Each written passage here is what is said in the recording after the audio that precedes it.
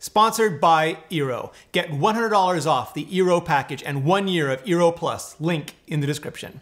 When does a team dedicated to ferreting out bugs, exploits, and vulnerabilities turn into its own form of malware attack?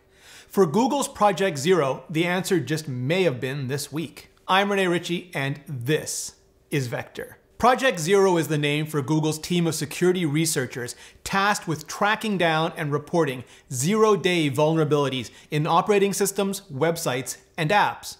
Zero-day as in they've not previously been disclosed, and so have yet to be fixed. On Thursday, August 29th, 2019, Project Zero blogged a very deep dive into just that, a chain of zero-day vulnerabilities that they said were being used by a small collection of hacked websites as an indiscriminate watering hole attack against iPhone users.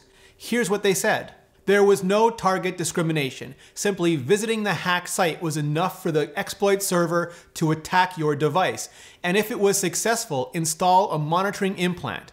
We estimate that these sites received thousands of visitors per week. Back on February 1st, 2019, they'd given Apple a 7-day deadline to fix the 14 vulnerabilities across 5 exploit chains because that's how PZ rolls. And Apple did just that. The iOS 12.1.4 patch was released on February 7th, 2019. So last week's blog post wasn't about disclosure anymore. It was about a deep dive, and it was legit amazing. Project Zero went into excruciating detail about the exploit chains found in the wild, except in 2 crucial areas: the websites involved in the attacks and any other operating systems that were subject to the attacks. Why that's so critical, so crucial is simple. Facts shape coverage, but so does the absence of facts. Like I tweeted immediately after the blog post surfaced, if it was a tiny cluster of sites in a remote region versus major multinational sites like Amazon or YouTube,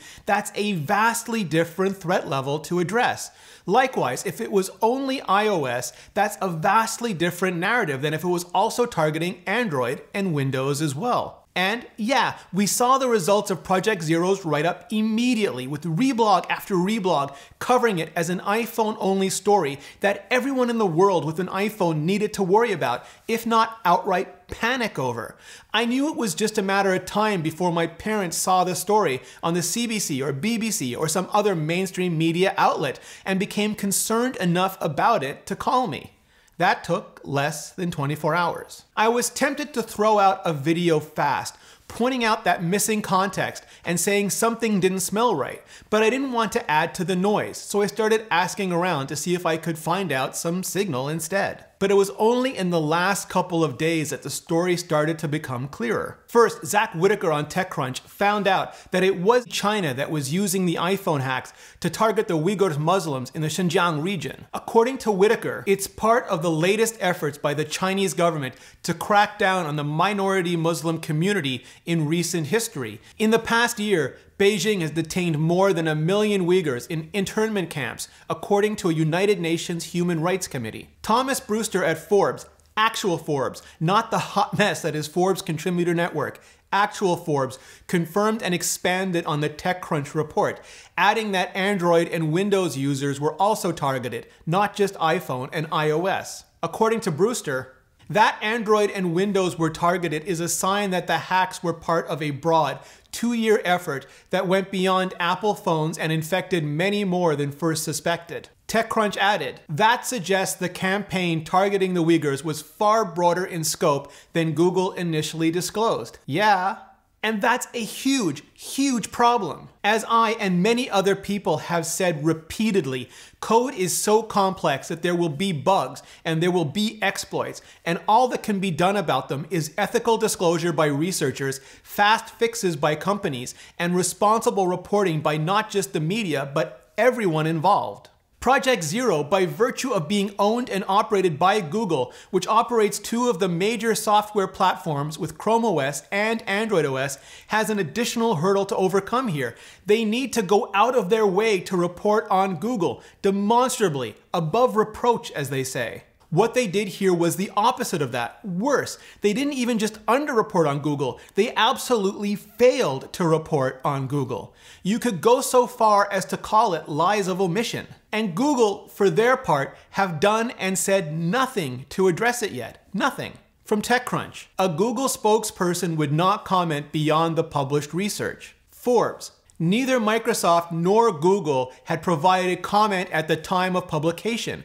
It's unclear if Google knew or disclosed that the sites were also targeting other operating systems. Now, people are going to ascribe some sinister conspiracy motives to this, and Google has left themselves wide open to it because they compete with Apple on operating systems and phones, and both have big launches this fall. Now, it's tough to imagine Project Zero wanting to be any part of anything like that, or Google, frankly, having enough coordination between teams to pull off something like that. So I'm going to leave it for now with the internet conspiracy theorists. But again, Google should be going out of their way never to leave themselves open to any suspicions, anything like that. What I think is Project Zero is composed of a bunch of nerds who just want to write about cool exploit chains they find in the wild.